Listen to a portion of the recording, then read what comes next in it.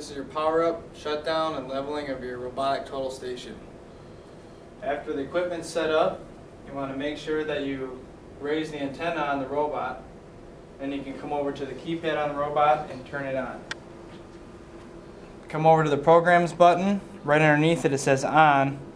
You're going to hold that for a couple seconds. The screen's going to flash, and the robot will turn on.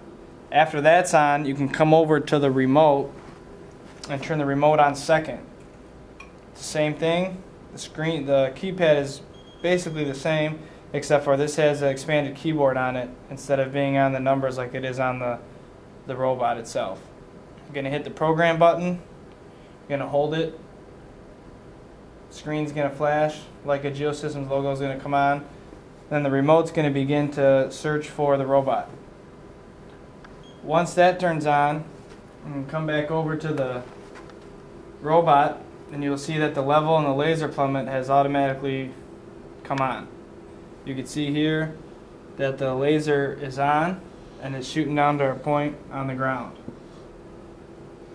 To level it, it's going to be the same principles and techniques. Your left thumb rule, that's on chapter 343 of your construction surveying book if you need to review that. Once you level it, you can escape out of the menu. You're going to hit escape, and it's going to bring you back to the main menu. If you need to pull up the plummet for any reason throughout the job, you can manually pull it up. You can hit shift and F12, and it'll pull up the laser plummet. Then again, escape out of it, bring you back to the main menu. If you come over to the remote, you can see that the screen is identical to what's on the robot itself. Now you can also pull up the plummet from the level and the laser plummet from the remote. Let's say you're out on the job, you're away from the instrument, you've been working half of the day in the shade in the sun, you want to see if it's still on level.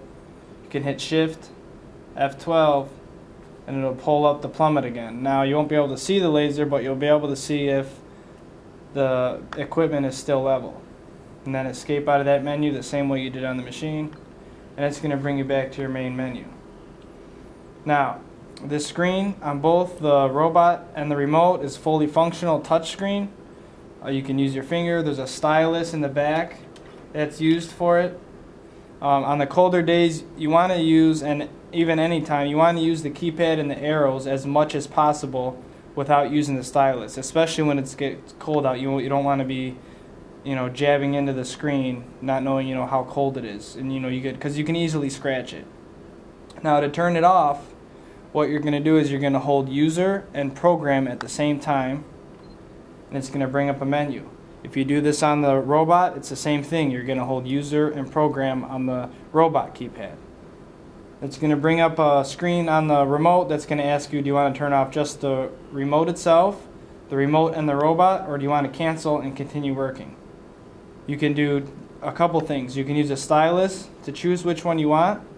You can use the numbers, 1, 2, or 3, or you can use your arrows. If you use your arrows, you just got to hit enter when you're done. So what we're going to do is we want to turn off both the remote and the robot. So we're going to hit number 2, or use the arrows and hit enter, and it's going to ask us confirm. Do we want to turn it off? Yes or no. We can use a stylus to hit yes or no, or we can use F4 or F6. F6 is yes. We're going to turn off the equipment, and it's going to power down. You can see that the remote is powering down, shutting off, and if you come over to the instrument, you can see that the instrument has shut down and powered off.